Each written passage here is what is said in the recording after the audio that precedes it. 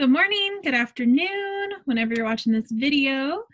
Let's go ahead and get started. So what we're doing with this video today is adjectives.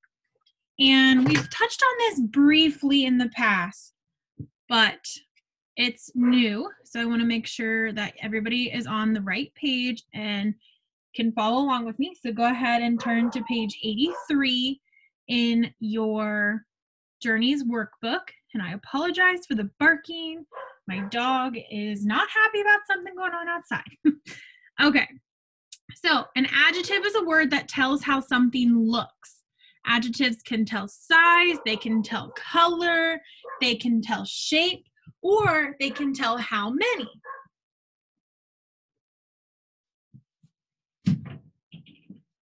Okay, so for example, penguins look short. Okay, so how do the penguins look? Short. Short describes the penguins, okay?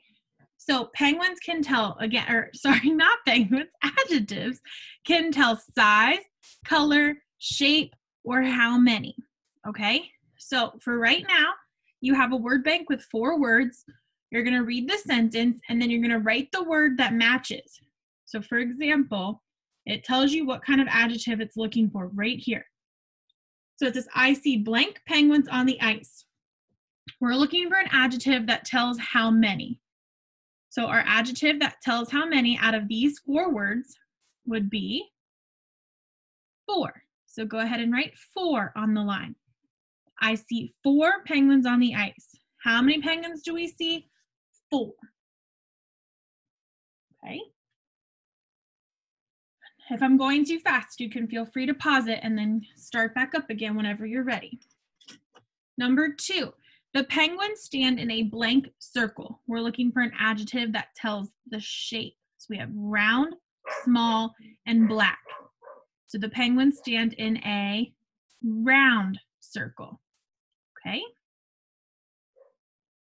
Number 3, they are blank and white.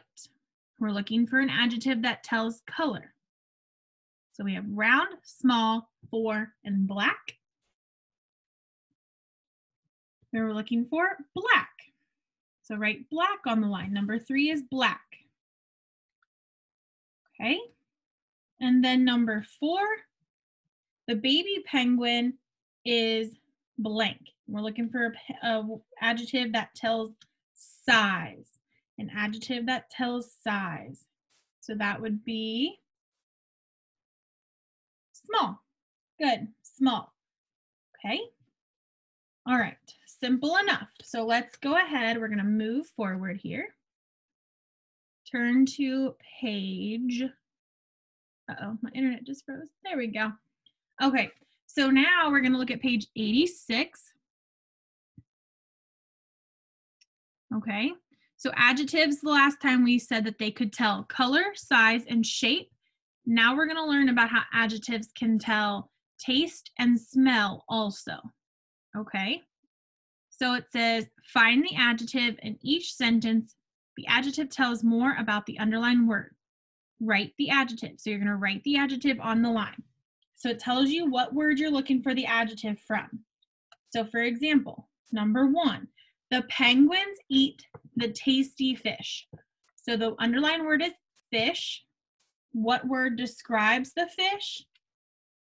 Tasty. Tasty describes the fish. So you're going to write tasty on the line. Tasty. Okay. All right, number 2, they drink salty water. Water is underlined. And you want to, what word describes water? Salty.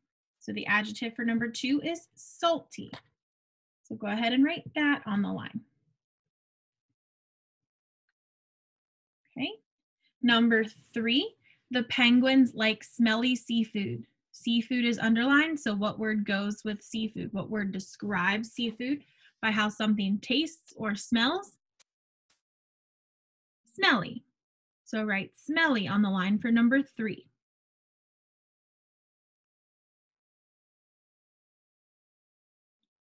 Number 4, they smell the fresh air.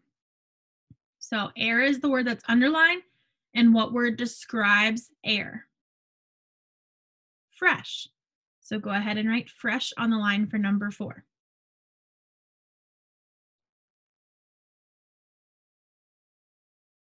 And number 5, they love the taste of sweet squid. So squid is the word that is underlined. What word describes squid? Sweet. So go ahead and write sweet on the line. Okay, so now we've talked about adjectives. They describe something, okay? So they're going to describe how something tastes, how something smells, the color, the shape, or how many, okay? All right, so there is one more page of adjectives, and it's not on your assignment sheet, but I would like for you to try 92 on your own, and then when you come back to school tomorrow, or on Tuesday, if you decided to watch this video early, we can go over it together, okay? So 1 through 4 is the exact same thing we did on the first adjective page. It tells you what kind of adjective it's looking for.